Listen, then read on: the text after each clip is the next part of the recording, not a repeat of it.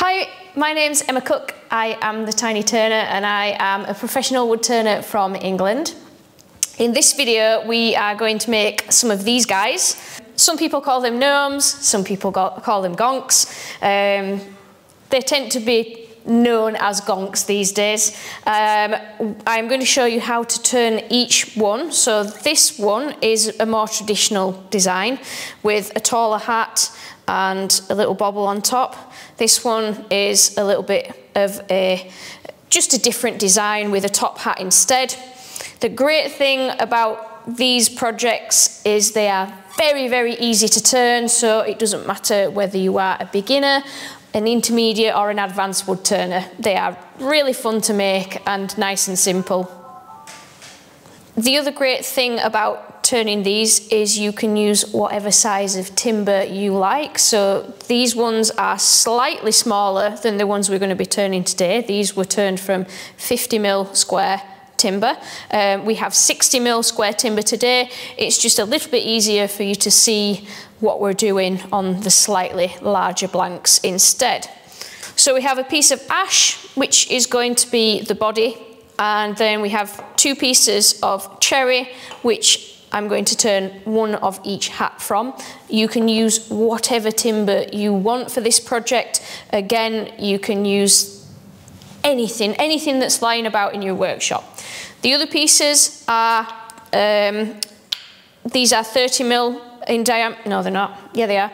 These are 30mm square, and these will make the nose and the bobble on the top of the hat. Again, you can use slightly smaller timber if you wish, and in this case it's ash, but you can use sycamore or maple or whatever timber you want. So we're going to find the centres on all these.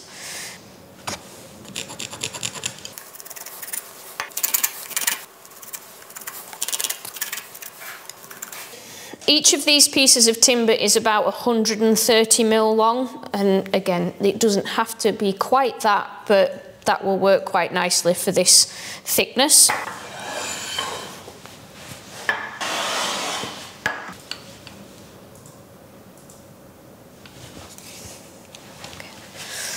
This is a spindle blank, so we can use a spindle roughing gouge to round that off initially.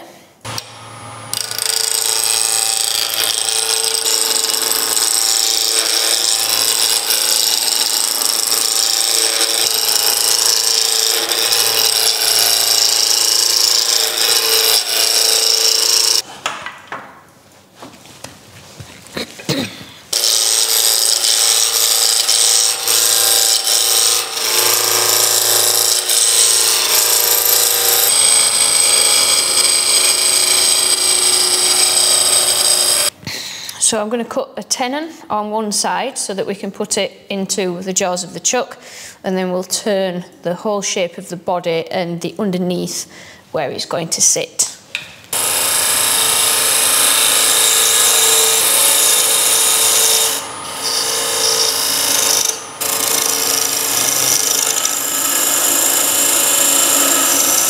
And then before we take the centres out, we're going to turn the other two sections for the hats between centres, just because it's a little bit more efficient to do it that way. So we'll put the first of the hats in and turn both those.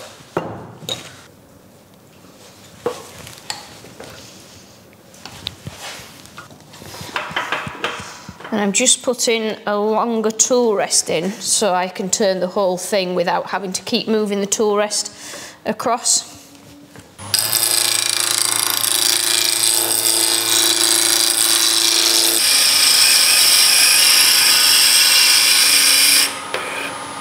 The hats need a tenon on both ends because we're actually going to drill a locating hole in one end of this. So a spigot there and a spigot there.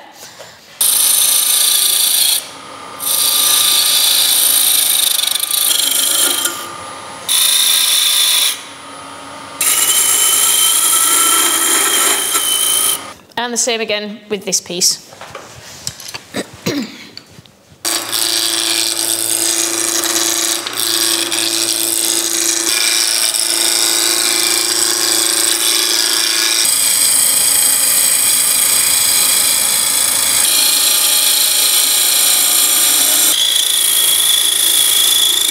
now these are all rounded off, we're going to move on and we're going to concentrate on the body to begin with. So we want it quite rounded at the bottom, and we want to keep the diameter at the bottom, but then we want to bring this down and decrease the diameter towards the top so that we can get this overhang of the hat.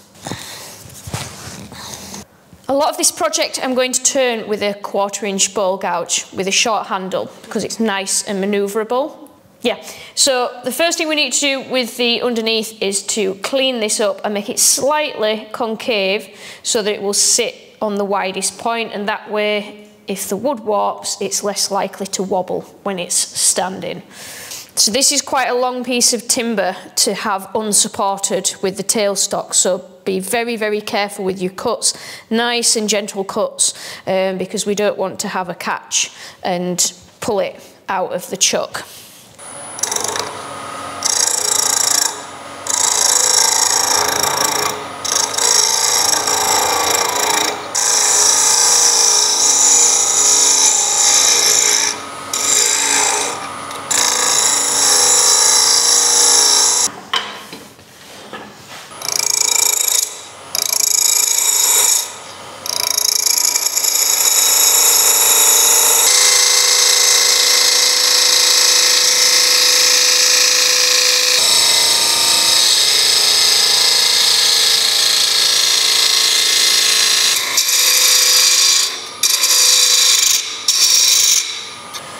So we're going to use the parting tool and just begin to part this off, and then we'll sand him.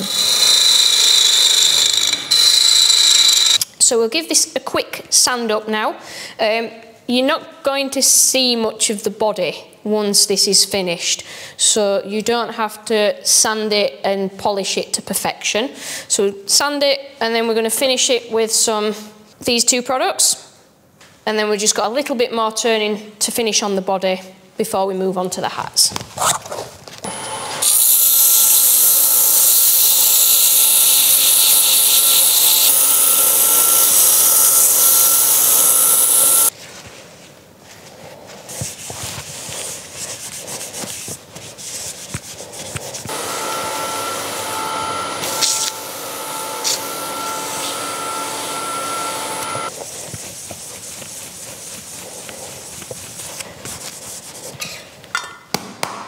With your microcrystalline wax, leave it 10 to 15 minutes before you polish it. 10 to 15 minutes later.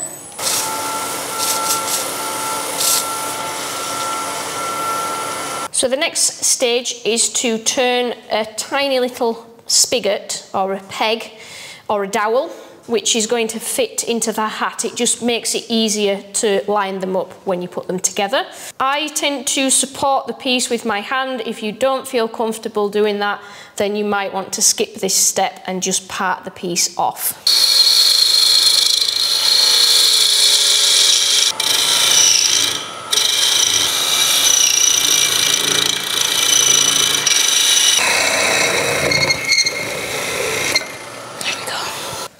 So that peg is about 5mm in diameter. If you do a smaller gonk, you can make a smaller dowel, whatever works for you. So for this one, it's about 5mm. So that means that we have to drill a 5mm hole for that to fit into on the hat. So we're going to start out with the easiest hat to make, which is this one. The first thing we need to do is to drill a hole in the bottom of the hat so that it will sit onto that little dowel that we've made. So we've got the Jacob's chuck in the tailstock with our 5mm drill bit, and we're going to drill a hole about 3-4 centimetres into that piece of timber. So turn your speed right down to about 600 RPM, nice and slow for drilling.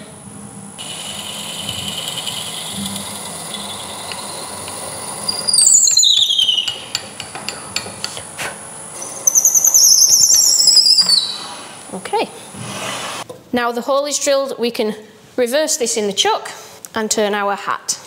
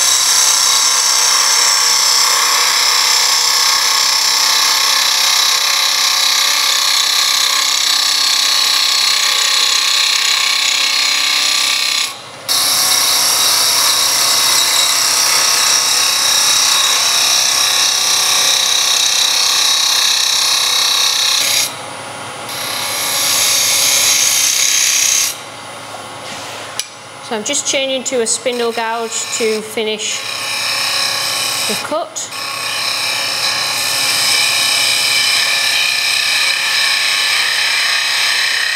And then we're going to start to part this off again and give it a sand.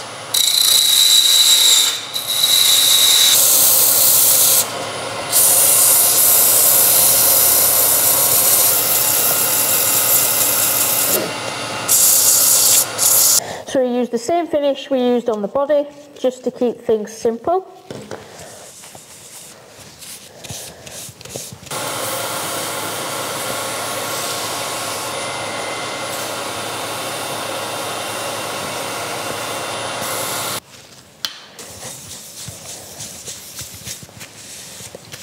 Don't forget to wait 15 minutes for the microcrystalline wax to start to cure before you buff it.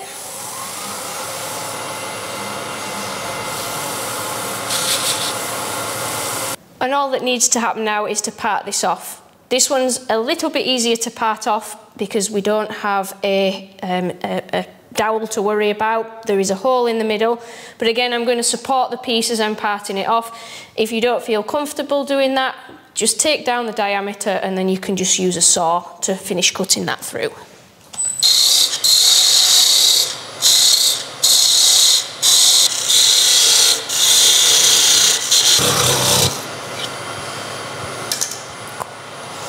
Now we have a body and a hat. So for this, all we need now is a nose, and that would be this style of gonk or gnome finished. But we're going to move on and we're going to do the second style of hat so that you've got an option to choose whichever one that you would like to do. So we will put this to one side. This second style of hat takes a little bit longer to make because we have to drill one hole for the dowel to fit in the body and another hole in this end for the pom-pom or the bobble to fit on the top. And now we're going to change the drill bit for a smaller drill bit.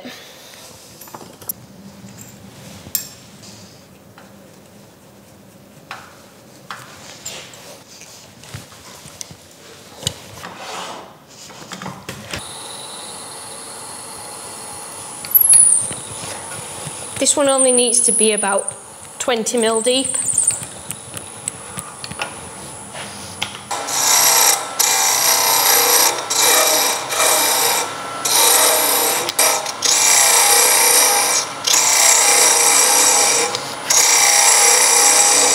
So we just need to hollow the end for our pom-pom to sit.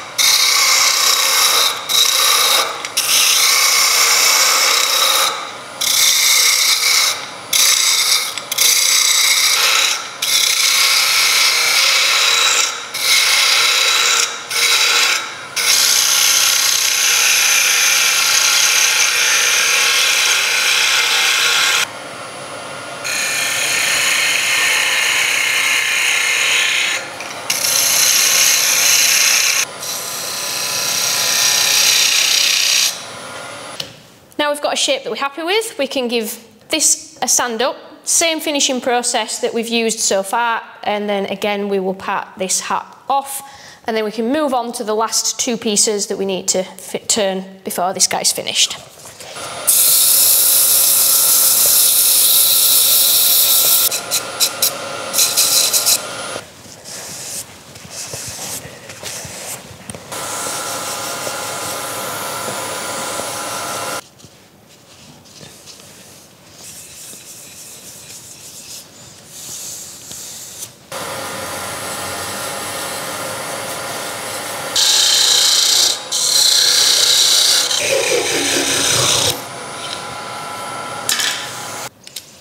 Just clean the underneath off. So now we have a different option of hat. This one is more traditional. We just need to finish the top bit and make a nose. So we've got two pieces of the 38mm ash, and we've got one mounted in these long nose jaws. just a little bit safer to hold them in this. We're going to turn one of these into a nose, and we're going to turn the other piece into the pom-pom or the bobble that's going on the top of the hat. So we want a small tool for this. I'm just going to use a small 1/4 inch bowl gouge.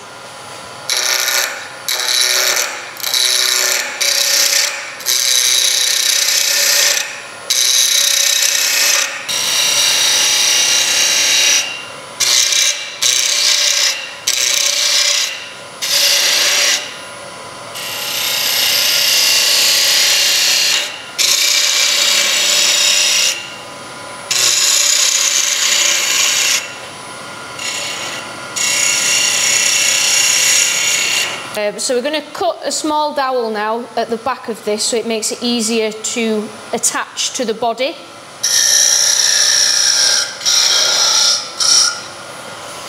But before we cut that any thinner, we need to sand and finish the piece.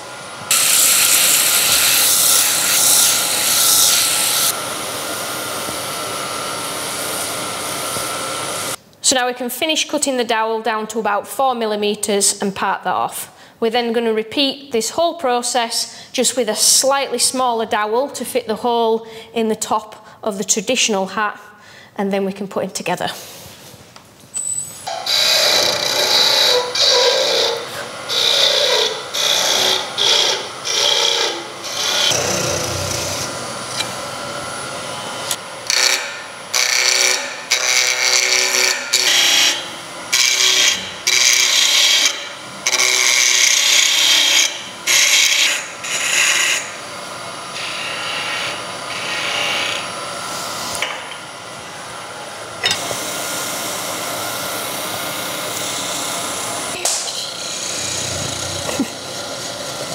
Oh no!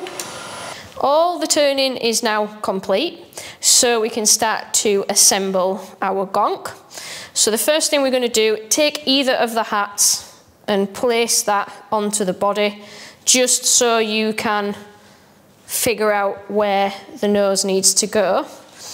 So we need to make sure that the nose is not too high, so when it's next to the body, it's not going to lift the hat. So it needs to be low enough so that it doesn't do that. And we're going to take our 4mm drill bit in a little hand drill.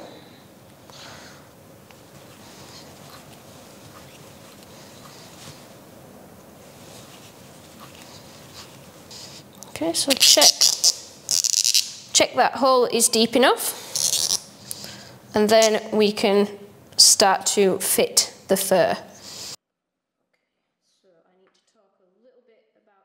So these pieces are 150mm wide and about 50mm deep, and we're going to cut this in half with a pair of scissors. So we're going to make sure the fur is facing away from us and turn it upside down.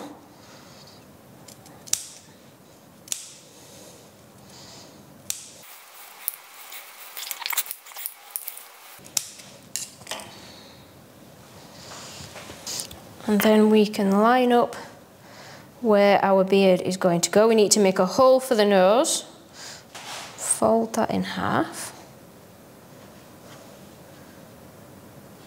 measure where that's going to go,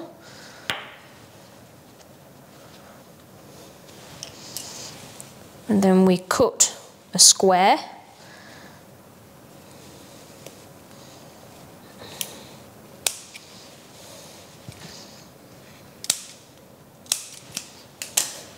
And push that through to the front.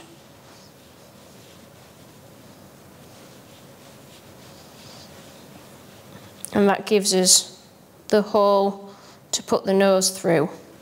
I'll put the dowel into there.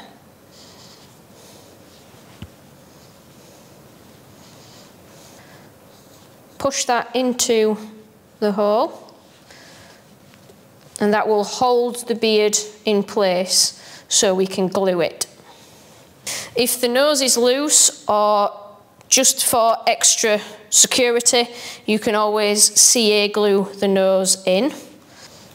So we'll put some CA into that hole. Now we know that all fits together. Push that in. So to glue the rest of the fabric down, you can use either a fabric glue or hot melt glue. I tend to use a fabric glue because it gives you longer to work with it. This glues very fast. And we're just going to glue along the top and down the side. So we just do one side and let that dry. Same again on the other side.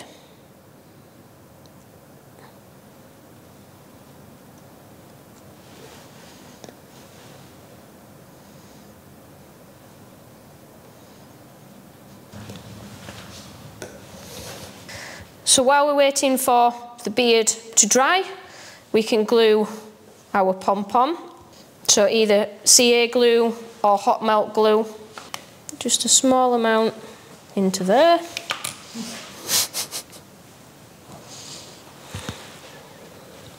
Cool.